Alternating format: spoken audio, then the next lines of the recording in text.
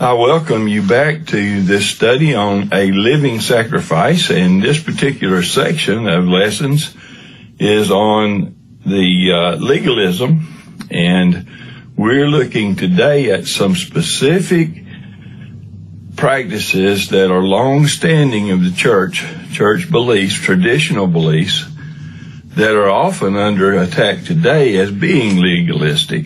And let's explore them and apply what we've learned from the Bible to see if indeed they're legalistic or if they're Bible principles. So, thank you for being here, and let's have a little prayer before we get into the Bible. Heavenly Father, I thank you so much for each person who has taken the time to study with us as we look into your word about this issue of bondage and living in bondage because of legalistic practices and beliefs. And I pray, Lord, that you would help us to discover all you would have us to, that we could be free to serve you with joy and passion. And we would be yielding to you, dying to self each day, that your will could be done in our lives. Thank you again for our study. Lord, help us to listen and be alert to the Holy Spirit's teaching. In Jesus' precious name I pray. Amen. There are many examples of legalistic practices that are referred to as being legalistic that are really just long-standing beliefs and practices that are in today's world viewed as man-made and as legalistic. Yet some of them are just Bible, and many of them are. Now, as we said, the condition of the heart and the way our heart is in regard to keeping rules and laws is the key. And Christ came to set us free. And one of the things that I am learning from this study is that it's not so much what we're giving up, because we can be worldly and so disciplined that we're going to give up what the world's doing and not do it, but almost be jealous of those that are doing it. And that kind of defeats the purpose, because we're doing things to please God when we're being true believers. And so that's kind of the way we're going to look at things. And I want to start off, or next anyway, I want to read the first verse in the 5th chapter of Galatians and talk about that a little bit. If you have your Bibles, Galatians, the 5th chapter, and we're going to go back over the first verse.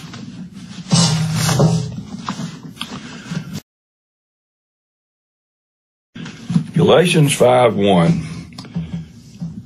Paul writing through the inspiration of the Holy Spirit, "Stand fast, therefore, in the liberty wherewith Christ hath made us free.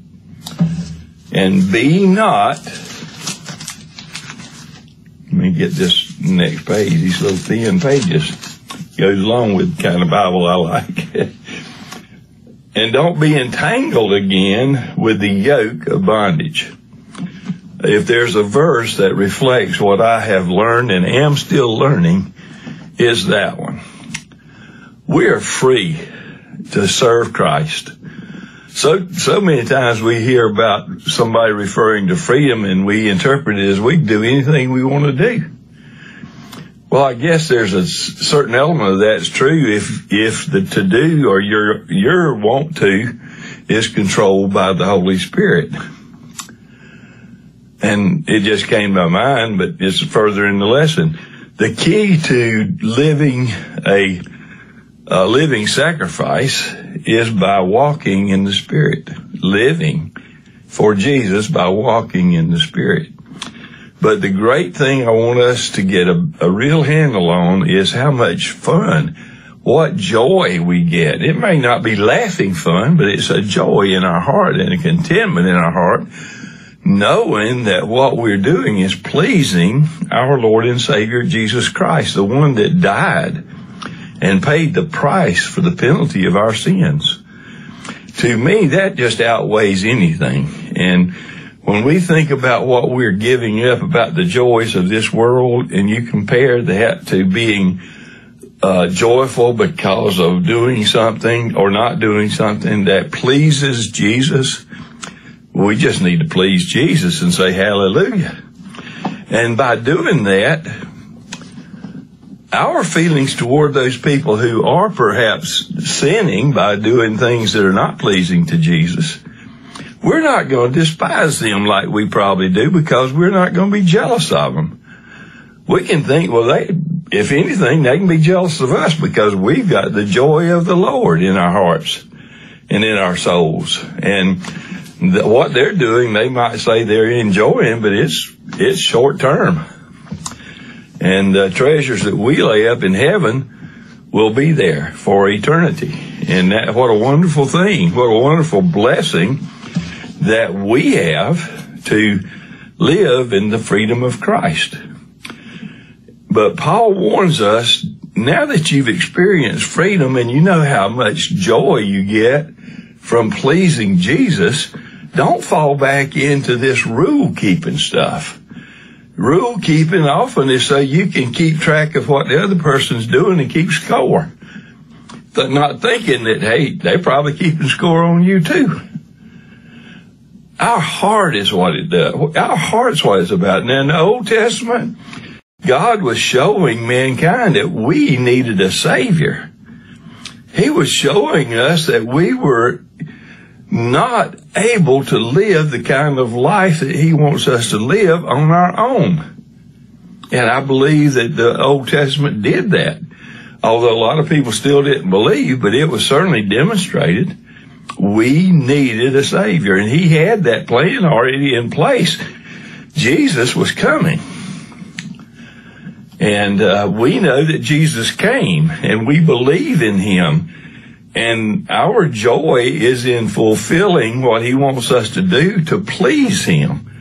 I think about Jesus smiling and having that content look on His face when I've done something that I know He wanted me to do. I was faithful. I was obedient.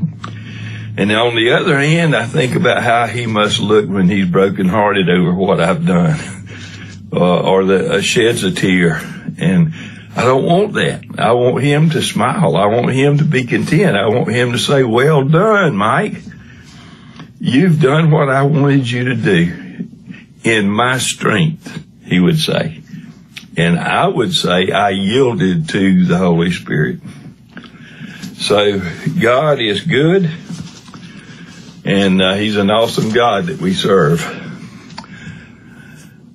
The love of God is that we keep His commandments, and His commandments are not burdensome. That's a key there. When we are a faithful follower of Christ, following and walking in the Holy Spirit means that our lives will reflect obedience to the commandments. But it won't be because we're trying to keep the commandments. It will be because we're pleasing Jesus. And that's a whole different approach that I really do like. Now let's get down to some real challenges. And this might, I hope it's not offensive to anybody, but it's on my heart, and it's been on my heart for 2 or 3 weeks. And I've been kind of toying around with it, but the Lord gave it to me. So this is not meant to be judgmental of anybody. If anybody, it's me that I'm judging. But let's get to some real challenges in those areas that range from being very clear to kind of in a gray area to a matter of black and white. It's very clear. It's either sin or it's not sin. It's either in obedience to God or in disobedience to God. Things that we're about to talk to are things that can cause hurt within a church. It can cause hurt between brothers and sisters. And it can cause hurt between any relationships that we might have. Often, just because of the differences in views, the hurt may be unintentional, yet it is still hurt. And as Christians, we need to be able to deal with hurt. But I'll confess with you, I used to think that was something that I was pretty good at. But the Lord showed me I wasn't very good at being hurt, nor seeing family members hurt. But here's some topics. What about marriage? What about marriage? Is the way we interpret what the Bible says, is that because we want to be legalistic? Or do we interpret the Bible loosely because we want to say anything is all right? We're going to spend some time seeing what the Bible says about that. Related to that is, what about the family? There's a term, traditional family, and to me it's very clear what a traditional family is. But in today's world, it's so mixed up, it's kind of hard to really identify traditional families. They do kind of stand out when you have one, but a family can be within God's approval without being checking off all the little lists items that we might have to say this is a perfect family. A perfect family is not necessarily made up of perfect individuals. And it's a matter of who is on the throne, and it's God. What about church? Church is changing a lot. It has changed a lot. And yet there's some that haven't changed. What is the church supposed to be like? And we studied that in the Bible. But we also practice church each week, 2 or 3 times a week sometimes. And the church life, what is it to be? Does that reflect that traditional family and marriage? What about equality? We're all born equal. That's a status that we agree to in our country. What does that mean? Does that mean we're all the same? So let's look at this concept of, what about equality and sameness? Or how do they relate? And we'll talk about that a little bit in some scripture. So let's look at some key verses in the life of a believer and the life of the New Testament church. What is that verse? It's one that you've heard me say several times, even in this series. 1 John 1:9. Tell me what that's talking about. It's talking about forgiveness. We can have a relationship with God, and He sees our completeness in the future. Yet we're on this earth, living the life on this earth, with a sweet fellowship with our Lord and Savior Jesus Christ. But when we sin, what does that do between Mike and Jesus? He's still my Lord and Savior. He's paid the price for all of my sins. But what does that do to our fellowship? It damages it. It sometimes cuts it off. But Jesus doesn't quit loving us. He loves us. He's disappointed in our sin.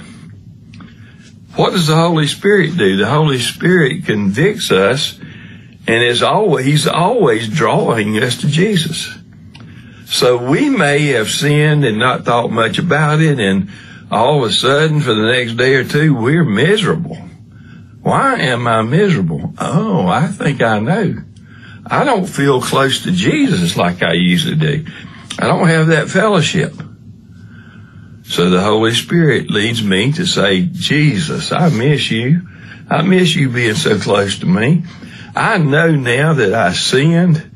I knew I sinned when I did it, but I want to think about it. But I want to have full fellowship with you. I'm not going to do that anymore, and please forgive me. And 1 John 1:9 says he's ready. He's anxious. He's waiting for us to say that. And he will promise, the Bible says he is faithful and just to forgive us our sins. When we confess to him that we've sinned and we don't want to do it anymore, he forgives us of that sin, not to keep us out of hell. We're already there. We're with him. But to restore our fellowship, our closeness with him. And then we are more sensitive to the leadership of the Holy Spirit. So we remember that God looks on the heart and that we look on the exterior. So in all this, let's remember that God is looking on the interior. He looks at what we really mean. Why are we doing what we're doing? He looks on the heart, and we're not able to do that. As far as I'm concerned, if it was not for God's love wrapped up in his grace and his mercy, I would have no hope. What does that say about how good my works are? It says they are nothing. Because my way of being saved, my relationship with God, is because of his love for me. Yet while I was a sinner, Jesus died for me. And yet, here I am, unworthy as can be. But God's great grace and mercy, that's how I can have eternal life. I should spend the rest of my life on this earth and even after being thankful and praising God for the way he provided for this man, Mike, to be saved and have everlasting life. And not only me, but every other person that's born in the world. He desires for no one to be lost, but for everybody to come to the saving knowledge of Jesus Christ. Whosoever. And we as individual Christians and as churches need to remember whosoever. What can I brag about as far as for Mike when I'm looking at my salvation as being totally bought and paid for and executed by God? I have no room to brag except on him. And our way of doing that is lifting up Jesus Christ. Anything, now you might think, well, what does all that have to do with legalism? This is what it has to do with. If I spend my time bringing attention to myself, giving indications that look what I have done, and look what God gave me for what I did, that's legalism in the worst case. Because I'm not relying on God, I'm relying on myself, and I'm not shining the light on him. I'm asking everybody else to shine the light on me. Lord, help us and help me. If I've done that, I certainly don't need to. It's pitiful.